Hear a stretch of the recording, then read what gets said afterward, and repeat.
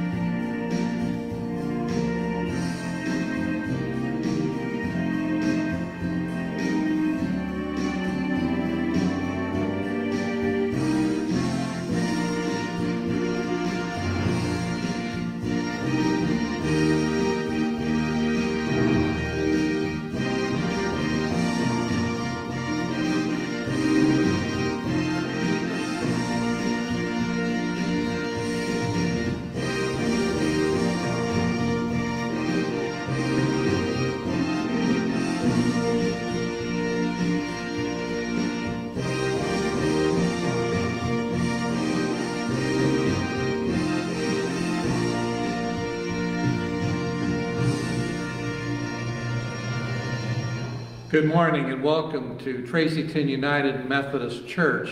To our morning worship, we will be doing virtual communion a little bit later in the service, so please have your bread and juice or wine ready to receive Holy Communion later. I'm going to mention a couple of things. We will be doing a Zoom afterglow at 11 o'clock this morning. A Zoom afterglow at 11 o'clock this morning, in which we can share our thoughts and our feelings about the sermon this morning. Second, I want to mention that the first Sunday in November is All Saints Sunday, or Communion of the Saints, and I would encourage you to either place on Facebook page or email Tracyton United Methodist Church with people that have passed in this past year that you would like for them to be remembered. And we will mention their name, ring a bell, and light a candle. So send us those names of those persons who have passed away this past year. Thank you. Now, let's begin our worship, and to begin our worship, Sandy will lead us in our morning prayer. The grace of our Lord Jesus Christ, the love of God, and the fellowship of the Holy Spirit be with you all. Let us pray. Almighty, loving God, we know that you are with us wherever we gather to hear your word. We need to channel the strength and the grace in your word to feel an inner peace. Our country battles a virus that prevents us from gathering in person. Our politicians battle for power and cause us confusion and duress. Our communities battle with respect and justice for all, which pains our heart. We know you are the answer. We ask to tap into that wellspring and fill our souls with your answers and especially your peace. Help us to listen and to hear your truth over the turmoil of the world today. Help us to reach out to those who have not found the way and bring them into your fold. We ask this all in Jesus' name. Amen. And now, our prayer of illumination. Lord, open our hearts and minds by the power of your Holy Spirit, that as the scriptures are read and your word proclaimed, we may hear with joy what you say to us today. Amen.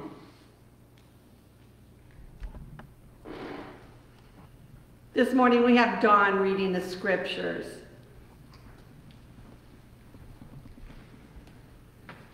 This is from Exodus 32.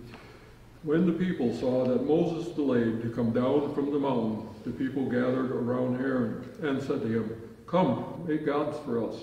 Who shall go before us? As for this Moses, the man who brought us up out of the land of Egypt, we do not know what has become of him." Aaron said to them, "Take off the gold rings that are on your ears of your wives, your sons, and your daughters, and bring them to me." So all the people took off the gold rings from their ears and brought them to Aaron. He took the gold from them, formed it in a mold, and cast an image of a calf. And they said, "These are your gods, O Israel, who brought you up out of the land of Egypt." When Aaron saw this, he built an altar before it, and Aaron made the proclamation and said, "Tomorrow shall be a festival to the Lord." They rose early the next day and offered burnt offerings and brought sacrifices of well-being. And the people sat down to eat and drink and rose up to revel. Moses said to Aaron, "What did this people do to you that you have brought so great a sin upon them?" And Aaron said, "Do not let the anger of my Lord burn hot. You know the people. They are bent on evil. They say to me, 'Make us gods who shall go before us.' As for this Moses, the man who brought us up out of the land of Egypt, we do not know what has become of him."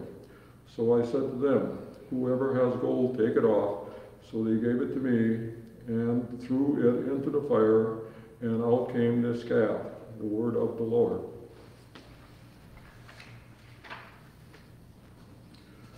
This is Psalms 23. The Lord is my shepherd, I shall not want. He makes me lie down in green pastures. He leads me beside still waters. He restores my soul. He leads me in the right paths for his name's sake. Even though I walk through the darkest valley, I fear no evil. For you are with me, your rod and your staff, they comfort me. You prepare a table before me in the presence of my enemies. You anoint my head with oil, my cup overflows. Surely goodness and mercy shall follow me all the days of my life, and I shall dwell in the house of the Lord my whole life long. And Philippians 4, verses 4 to 9. Rejoice in the Lord always. Again I will say, rejoice. Let your gentleness be known to everyone. The Lord is near. Do not worry about anything, but in everything by prayer and supplication with thanksgiving let your requests be made known to God. And the peace of God, which surpasses all understanding, will guard your hearts and your minds in Christ Jesus. Finally, beloved, whatever is true, whatever is honorable, whatever is just, whatever is pure, whatever is pleasing, whatever is commendable, if there is any excellence, and if there is anything worthy of praise, think about these things. Keep on doing things that you have learned and received and heard and seen in me, and the God of peace will be with you. The word of the Lord.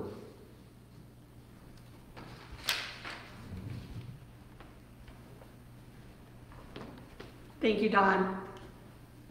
Glory be to the Father, and to the Son, and to the Holy Ghost, as it was in the beginning, is now, and ever shall be, a world without end. Amen. Good morning. In the first reading, I'll give you the shorthand version of that. Moses goes up in the mountain. The people are restless. They want a leader. And Aaron throws all the gold in the fire pot. Moses comes back, said, "What happened?" He said, "Well, I don't know. I threw all this gold in this pot and out came this calf." So we started to worship this calf. That's the shorthand of it. The psalm is the good shepherd who leads us.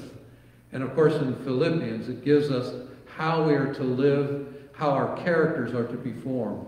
Whatever is true, whatever is pure, dwell upon these things, and the peace of God, the peace of Christ that surpasses all understanding, will guard your hearts and minds. And now, let's listen to what Matthew has to say. The Holy Gospel according to Matthew. Once more, Jesus spoke to them in parables, saying, the kingdom of heaven, all right, so it's the pod. So a parable, this parable is about the kingdom of heaven, the kingdom of God, the reign of God, the reign of God. So it's about that, so listen very carefully. May be compared to a king who gave a wedding banquet for his son. So the kingdom of heaven is like this wedding banquet. He sent out his servants to call all those who had invited to the wedding banquet, but they would not come. So they're all invited. You're all invited to the kingdom, to the banquet. But some of them didn't come. Again, he sent out other servants saying, tell those who have been invited, look, I have prepared my dinner, my oxen, my fat calves have been slaughtered, and everything is ready. Please come to the banquet. But they made light of it and went away, one to his farm, one to a business, while the rest seized his servants, mistreated them, and killed them. And then the king was enraged. He sent his troops and destroyed those murderers and burned their cities. And then he said to his servants, the wedding is ready, but those invited were not worthy. Go therefore into the main streets. In other words, go anywhere and everyone, because everyone is invited to come to the banquet. And so those servants went out into the streets and gathered all whom they found, both good and bad. So the wedding was filled with guests. But when the king came to see the guest, he noticed a man there who was not wearing a wedding robe. And he said to him, friend, how did you get in here without a wedding robe? And he was speechless. Then the king said to the attendants, bind him, hand and foot, throw him in the outer darkness. There will be weeping and gnashing of teeth, for many are called, but few are chosen. The gospel of the Lord. Let us pray. Sometimes these hard truths hit us in ways in which we don't quite comprehend. But Lord, we want to be your kingdom kids. We want to be a part of that kingdom, and we want to respond to the invitation. And yet, as we respond to the invitation, we must be clothed properly. And to be clothed properly simply means what we heard in Exodus, what we heard in Psalms, what we heard in Philippians. And basically it is saying this, Lord, help clothe us with your love. Help clothe us with your kindness. Help clothe us with generosity. Help clothe us with joy and peace. These are the clothes that pleases our Heavenly Father. For it is in Christ's name we pray. Amen. So I want to switch gears and move over to Luke chapter 5 for a minute, which kind of explains where I'm going with this. If you haven't already seen the sermon title, it's the Rocky Holy Story. My granddaughter told me she just watched the Rocky Horror Story, I guess in preparation for Halloween. But this is a Rocky Holy Story. And what do I mean by rock? Well, let's listen to what Luke says. Jesus was standing by the lake, the Galilee lake, and people were coming and pressing him. And he said, so he got into a boat and he pressed out. And as he pressed out, he began to teach them. He sat down and began to teach them. And he invited the others who were fishers of men, or fishermen, come. And as he did that, he said, cast your nets on the other side. But Peter said, we've been doing this all night. Just do what I ask. So he did. And they caught so many fish, they didn't know what to do. The boat was filled up, so they had to call other friends to come and take some of the burden, and they shared the fish. So I want to focus on a moment on Peter. Peter's name was Cephas. When he first arrives on the scene, he is Cephas, which actually means little stone. Little stone. And Jesus calls him. And here's what Peter did. Lord, stay away from me, for I'm a man of unclean lips. Something similar to what Isaiah said in his prophetic utterance. And what that means is that Peter is repenting, showing his remorse for his past, and accepting Christ's teaching. And when he did that, Peter gave him a new name. He named him, Cephas became a new name. He named him Peter. Peter means big rock. And remember in Matthew it says, upon this rock I will build my church. Now some argue that this is not about Peter, this is about Jesus, and you can have that argument if you like. But the fact of the matter is this, that upon this rock I will build my church. So Cephas is a small stone. He's about to become Peter, the rock upon which Jesus would build his church. Peter is not perfect. Peter is not, he denies Jesus. God is not looking for perfect people. God is looking for people who will simply acknowledge that they need something greater than themselves, the grace of God, the grace of Jesus Christ. And so what I'm looking for, I've had enough. So this is what Jesus is saying to Peter. Look, I'm not looking for, religious people because I've got enough hypocrites running around. What I'm looking for is people of real faith. That is, faith that is real. Now, we have to ask this question. What is real faith that works? First, faith that is real stands upon the rock and not throw rocks at other people. Let me say that again. First, we stand upon the rock and not use rocks to throw at other people.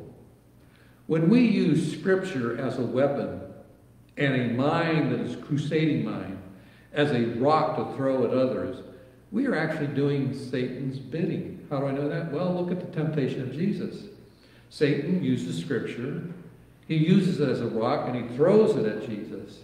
Satan's temptation is to snare humanity. Temptation is to snare humanity. And when you're throwing rocks or saying things that are mean and inappropriate to other people, you're throwing rocks. You are doing Satan's bidding, because that's exactly what Satan did.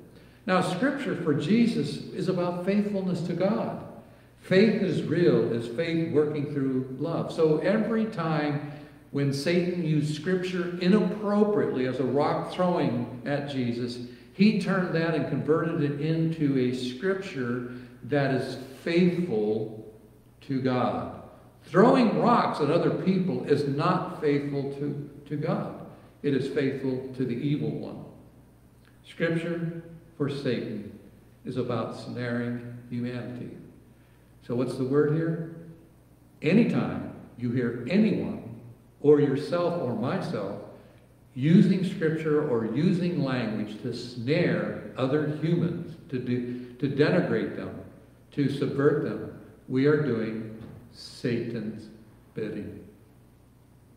Faith that is real works through love.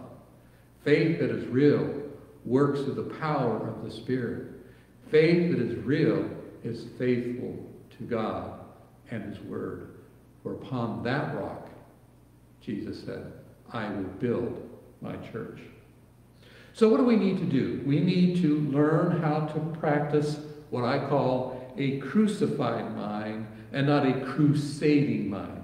A crucified mind is a mind that sets its on things above and not on things of the world. It doesn't become defensive. It doesn't become hostile when you hear something contrary, but speaks peace, speaks truth, speaks love as the good shepherd. We speak truth, and sometimes those truths are hard, that's for sure.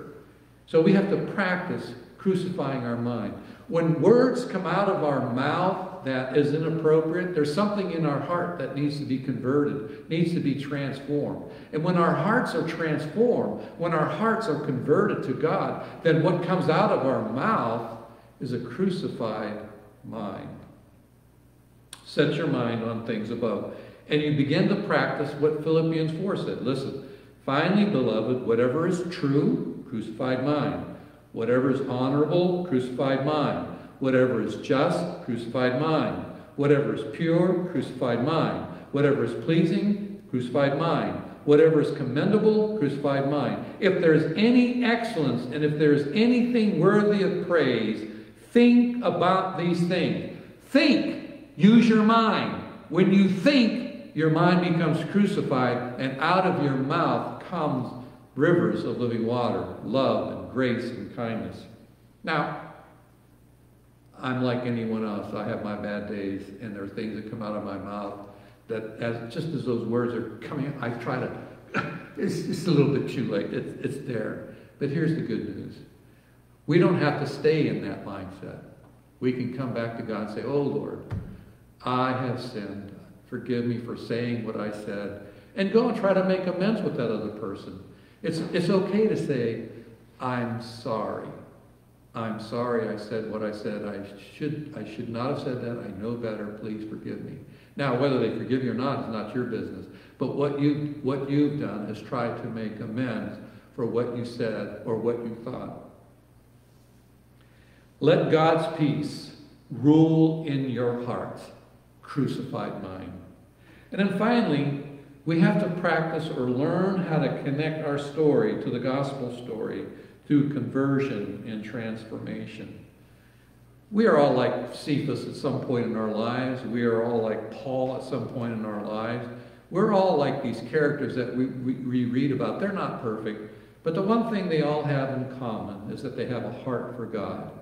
They have a heart for God. Even David, who sinned, had a heart for God. And God honors that. So we need to acknowledge our own story. And by acknowledging our own story, then we know exactly what needs to be connected to gospel story. Because in connecting our story to the gospel story, we discover our purpose, we discover meaning for our life, and we discover the values that we want to shape our being. We don't want the values of ensnaring humanity like Satan does. We don't want those kind of values. The values that we want represent the kingdom of God, of peace and of love and of joy. So we have to be consistent with God's call upon our life. In other words, Cephas becomes Peter and Saul becomes Paul. Once you own your story and you connect that to God's story, is like rewriting a script. You become a new creation. Listen to what Paul says in 2 Corinthians 5:17. So if anyone is in Christ, there is a new creation. Everything old has passed away. See, everything has become new. Let God rewrite your script. Cooperate with God.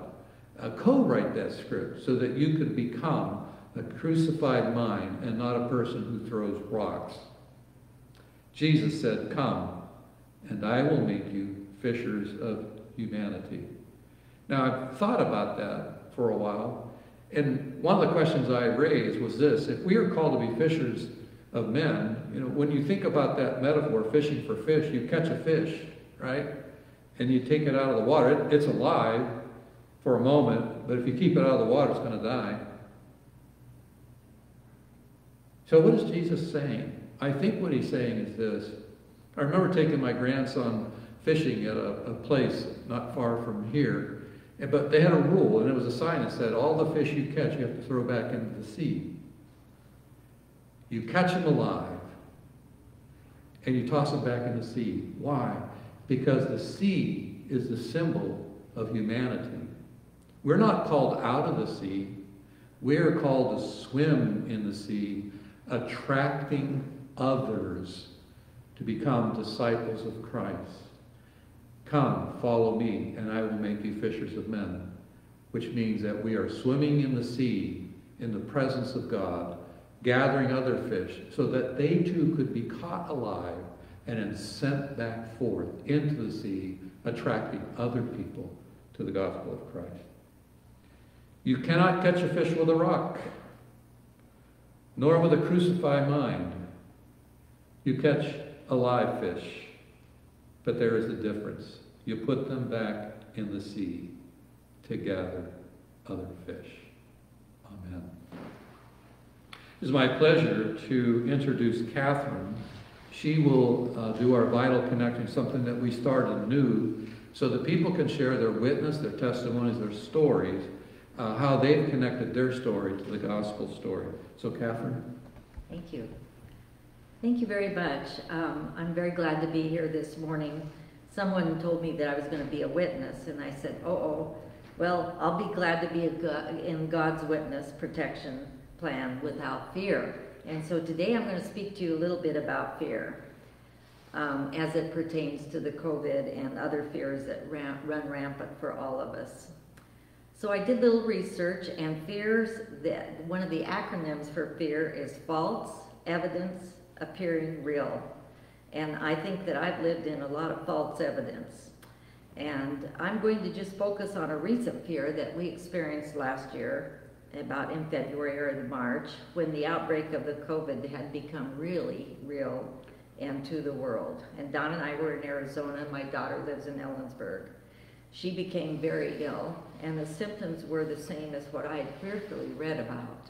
High fever, tired, worn out, achy. She called her doctor and was not able to get in for a test for a few days. Finally, she was able to get a test by driving 30 miles.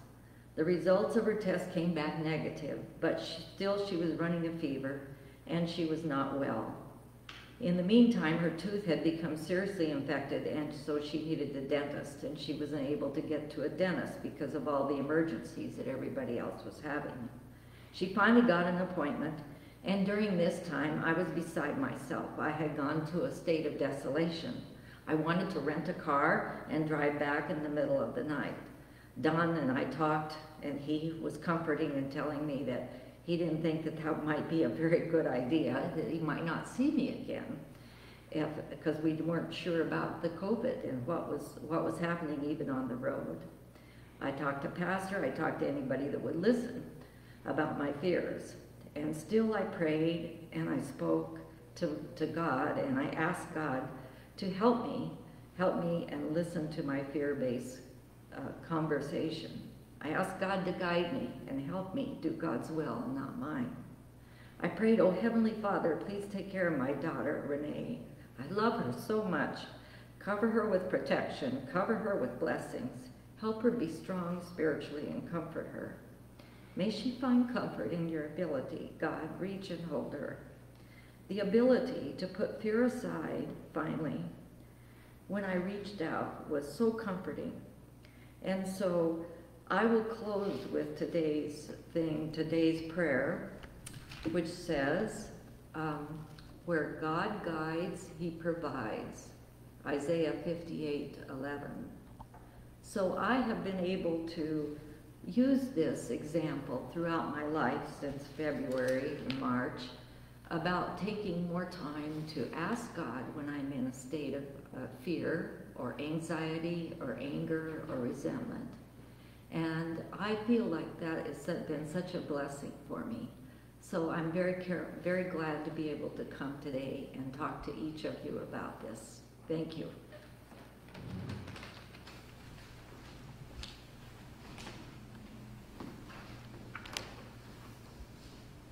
Thank you, Catherine, for sharing your story. It's wonderful how you tied that to the gospel story and had the faith to sustain you through that. And your daughter's well now. Yes, I forgot to tell you. Yes, she's well. That's good. That's good. So this is the time in which you are invited to receive Holy Communion. So I hope you have your bread and wine or juice or whatever it is to be prepared for communion. And one of the ways in which we prepare for communion is to make our confession.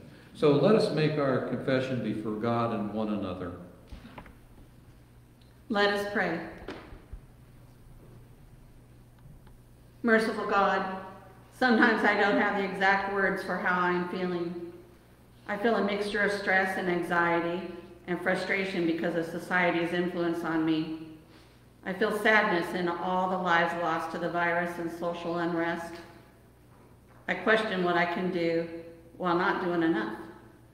And I stray from the path that Jesus laid out for me to follow. Forgive me in my spiritual frailty and lack of commitment to follow your word. Wash from me the sin that holds me back.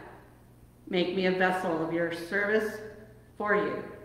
Make me strong in my faith. Through your Son, I pray. Amen.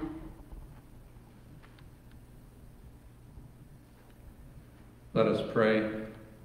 The Lord is slow to anger, abounding in steadfast love. Let us change our hearts and minds and turn to the Lord who loves us. In the name of Jesus Christ, you and I are forgiven. Amen. And because we are forgiven and reconciled people, let us offer our gifts to God. God of grace and mercy, we bring our gifts this morning, remembering that the offering you truly seek is the offering of our whole lives. Help us, we pray, to live a life that is worthy in your sight. When we struggle and stumble, help us up and put us on the path.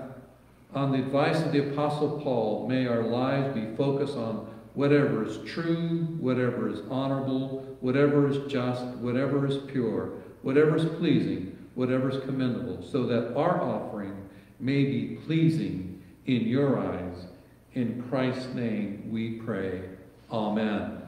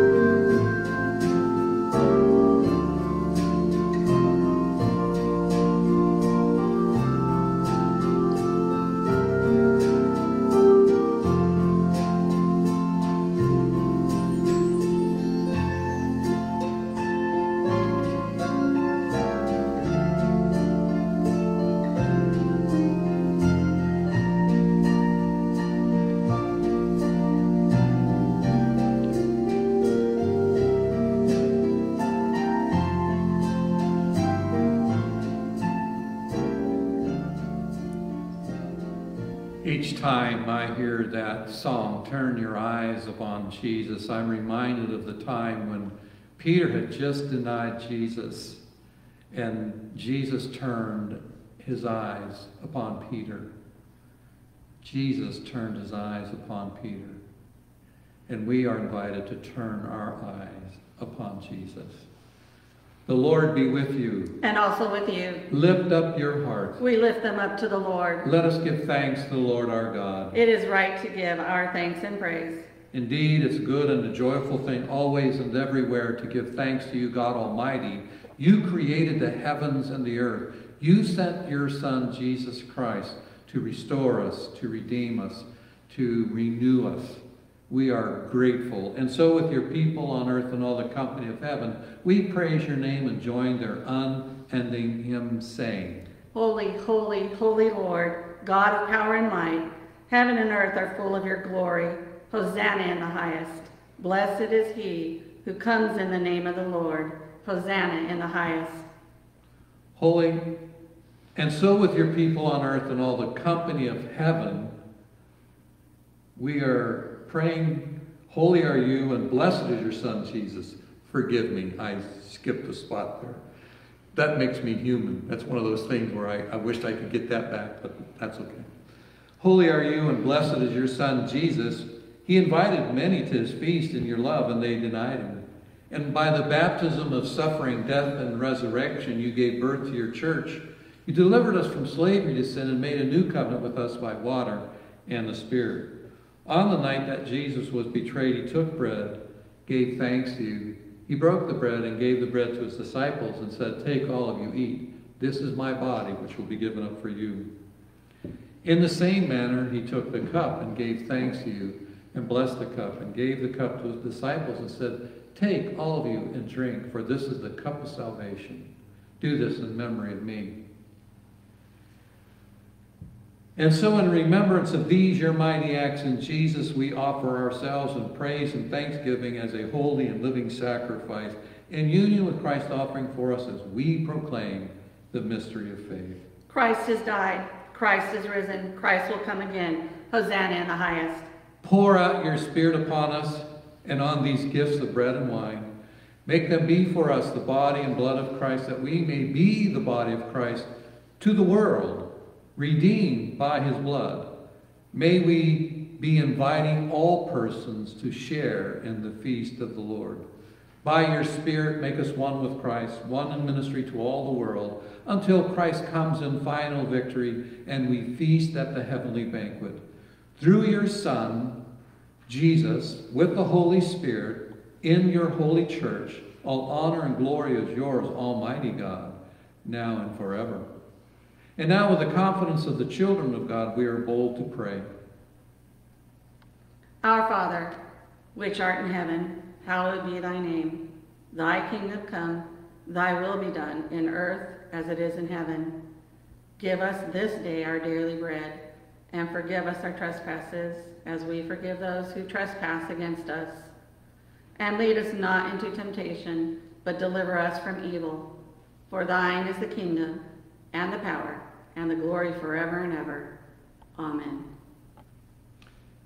Because there is one loaf, we who are many are one body. For we partake of the one loaf, the bread that we break. Is it not the sharing of the body of Christ? And the cup of salvation, is it not the sharing in the blood of Jesus, who cleanses us and renews us? Behold the Lamb of God, who takes away the sins of the world. Happy are you who are called to his table. Lord, we are not worthy to receive you. Only say the word, and we shall be healed. O Lamb of God, who take away the sins of the world, have mercy upon us. O Lamb of God, that takes away the sins of the world, have mercy upon us. O Lamb of God, you take away the sins of the world, grant us your peace. Amen.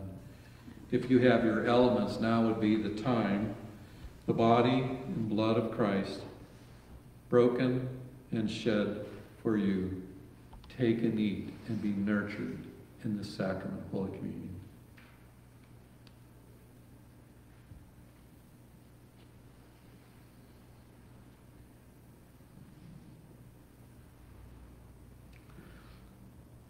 Let us pray. Eternal God, we give you thanks for this holy mystery in which you have given yourself to us. Think about that. The mystery. God in Christ has given himself to us, and we partake. Let us not worry about anything, but come to you in prayer and supplication with thanksgiving. Grant that we may go into the world in the strength of your Spirit to give ourselves for others in the name of Jesus Christ our Lord. Amen.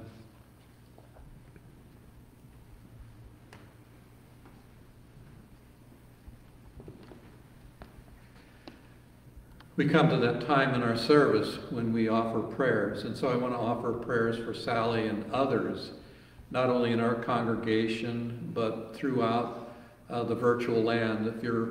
If you're watching, even though I may not see you, even though I may not know that I am praying for you specifically for your need. Let us pray. God, in the name of Christ, you love everyone, you care for everyone, and there are many people out there that are lonely, people that are hurting, people that are isolated, people that are confused, people who are angry. I pray that your Spirit will fall upon them to comfort their hearts and minds, so that they may know that the Good Shepherd leads us by the still waters, and we drink in the waters of the living Christ that restores us. So I pray that you restore your people, that you renew your people, that you increase our capacity for faith that works through love, so that our faith is real and grounded. We give you praise and thanks and honor for visiting us today and being with us in these days and the days ahead as we navigate our way through this COVID, the political landscapes, and all that's going around us. You will bring us peace if we look to you. In the name of Christ. Amen. Couple of reminders. There is an afterglow immediately at 11 o'clock this morning. Afterglow.